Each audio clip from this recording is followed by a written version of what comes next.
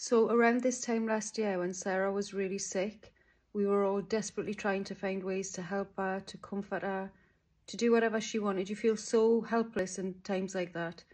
And one of the only things she really wanted was a gala dinner. So while that's underway and we are doing that, we felt like we could be doing more. And we've decided to do Race for Life for Sarah at Hyde Park on the 24th of July.